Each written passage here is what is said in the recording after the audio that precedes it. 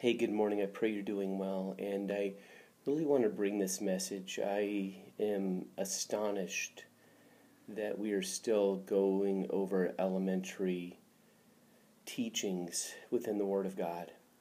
You know, Scripture tells that fools despise wisdom. In the last days, there will be mockers and scoffers. That because those who do not seek the truth, those who do not fully commit their life to Christ, that a delusion will come, and that many will believe in that delusion, and they will perish for lack of knowledge, the Scriptures say.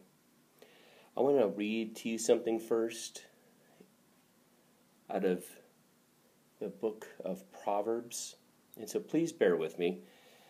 You know, I should actually have these larger letters, but just sit back and listen to this, because I want to make sure that we understand why everything is going on, and it is directly related to the lack of wisdom, for the unpursuit of knowledge. And what I mean by that, people who do not pursue knowledge. They just listen to what comes from the pulpit, and they do not ever research things for themselves. And so I'm going to go ahead and start, okay? This is Proverbs 1. Let's see. I'll just get started. To know wisdom and instruction, to understand the words of insight, to receive instruction in wise dealings, in righteousness, justice, and equity, to give prudence to the simple, knowledge to the discerning. To the youth, let wise hear and increase in learning. To the one who understands, obtain guidance. To understand a proverb and saying, the words of the wise and their riddles. The fear of the Lord is the beginning of knowledge. Fools despise wisdom and instruction. Hear, my son, your father's instruction, and forsake not your mother's teaching, for they are a graceful garland for your head, a pendant for your neck. My son, if sinners entice you, do not consent. And many churches are enticing their parishioners to sin, to actually go against the Word of God, because, again, they choose not to follow wisdom. They choose to follow a man, a religion, some doctrine that is not even biblical. Let's see.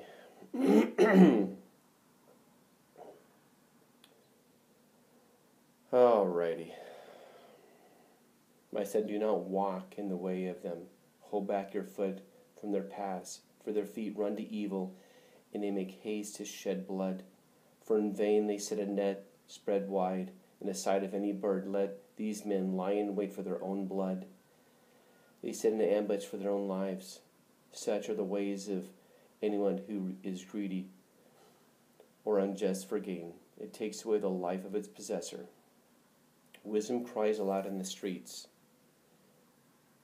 In the market she raises her voice. At the head of the noisy street she cries out. At the entrance of the city gate she speaks. How long, O simple ones, will you be simple? How long will scoffers delight in their scoffing, and fools hate knowledge? If you turn at my reproof, behold, I will pour out my spirit upon you. Again, if you turn at my reproof, behold, I will pour out my spirit upon you. I will make my words known to you. Because I called, and you refused to listen. Stretched out my hand, and no one has heeded.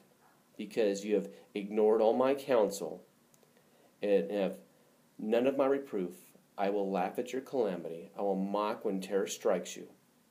When terror strikes you like a storm, and your calamity comes like a whirlwind. When distress and anguish come upon you, then they will call upon me, but I will not answer. They will seek me diligently, but they will not find me, because they hated knowledge and did not choose to fear the Lord. Have none of my counsel and despise my reproof. Therefore they shall eat their fruit of their ways, and have their fill of their own devices. For the simple are killed by turning away, and the complacency of fools destroys them. But whoever listens to me will dwell secure, and will be at ease without dread or disaster. My son, if you received my words and treasured up my commands with you, make an ear attentive to wisdom, and incline your ear to understanding. Yes, if you call out for insight, and raise your voice for understanding, if you seek it like silver and search for it like hidden treasure, you will understand the fear of the Lord and find knowledge of God. For the Lord gives wisdom. From his mouth knowledge and understanding. He stores up sound wisdom for the upright. He is a shield for those who walk in integrity, guarding the paths of the justice and watching over the ways of the saints. They will understand the righteousness and justice and equity and every good path. For wisdom will come onto the heart, and knowledge will be pleasant to your soul. Discerning will watch over, understanding will guard you, delivering you from evil, from the man of perverse speech, who forsake the paths of righteousness and uprightness, to walk in the way of darkness, who rejoice in doing evil and delight in perverseness of evil. Men whose paths are crooked and who are devious in their ways. And we see this every day. Thank you, Lord, for that word. We as followers of Jesus Christ must put an effort into the study of the Word of God. Again, like I mentioned before, Scripture is very clear. It says in the last days there will be scoffers and mockers. And as of late, these are not scoffers and mockers from the world. These are scoffers and mockers from within, who they call the body of Christ. This should not be so. I actually thought we were beyond the understanding of the rapture. The rapture is absolute sound biblical doctrine and throughout Scripture. The rapture, the catching away, the harpazo, the rescue is mentioned in almost every single solitary book of the Bible, and yet many choose not wisdom. Many choose to follow the ways of this world, to follow the doctrine of perverse men. And so we must have understanding. So I'm going to explain a couple things really quick that apparently are very difficult to understand for many. And, I hate even giving these teachings because I'm beyond shocked that I have to. Let's go through this. We have to remember that the Holy Word, the Bible, was not originally wrote in English. The Bible was wrote originally in Aramaic and in Greek. And in the Old Testament, it was wrote in Hebrew, or the Hebraic language. So, for example, in the New Testament, when the Bible was being penned, it was wrote in Aramaic and in Greek. So there are words that are spoken in Aramaic and Greek that do not find its way into the English Bible because of the translation.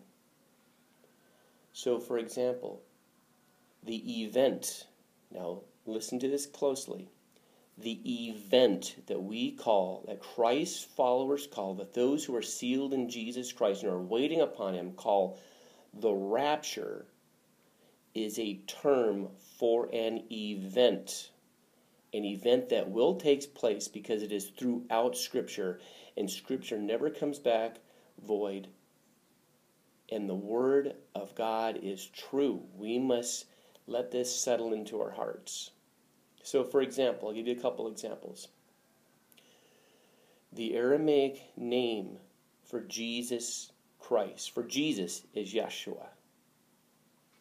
Yeshua is never found in the English version of the Bible, at least most of them. Some have begun to put his name back in there. The name for Abba, Father, for Father God, for the Creator, is Yahweh, or Yahweh as we call it. Never found in the English Bible, but we know who they are. As a matter of fact, all of the words that came from Aramaic and Greek are essentially not in the English Bible. Okay, now that we have that settled and we have understanding, and I hope we have understanding in this, when it was beginning to be translated, when, for example, the word harpazo, which literally means caught up, taken by force, caught away, rescued, snatched from harm's way, and again I challenge you to study that in the Greek.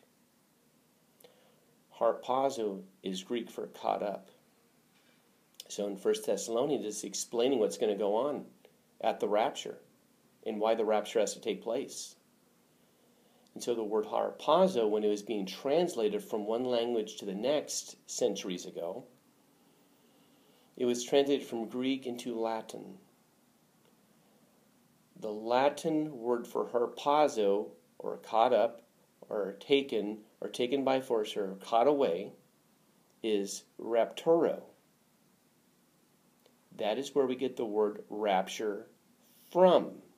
Again, focus on the event and not the term. So, let's fast forward. I went through a couple other translations, and when it finally made it to English, the word rapturo was translated into caught up in English. I hope this is making sense. I am shocked that we have not moved beyond this.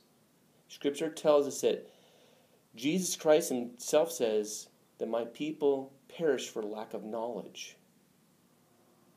And there are still those who are focused on the term and not the event.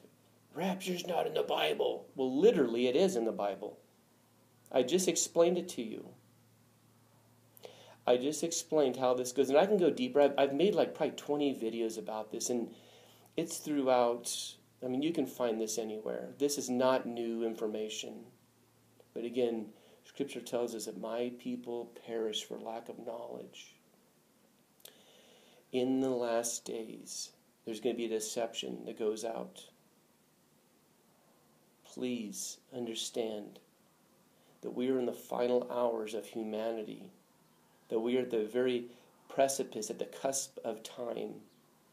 Those who are sealed in Christ, those who truly follow Jesus Christ, will be taken in the rapture, will be taken in the rapturo, will be taken in the harpazo, will be caught up.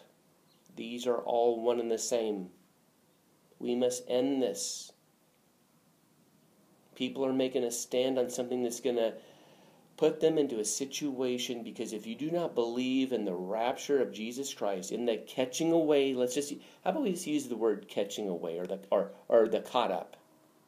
The caught up. If you're not part of the caught up, which is the rapture, because that's just a term that Christ followers use, you'll be left here.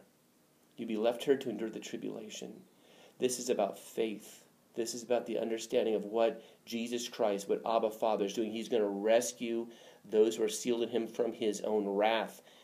The Father is bringing the wrath invoked by Jesus Christ. Jesus Christ is opening the seals that we see going on right now. Today, fully commit your life to Jesus Christ. This is so important. We are at the very end. Stop playing games. Stop leading those astray. The rapture is in the Bible. I'll make a couple more videos about this, but at that point, we got to move on. Fully commit your life to Jesus Christ right now before it's too late. I love you. It's in Jesus' name I pray. Amen. Bye-bye.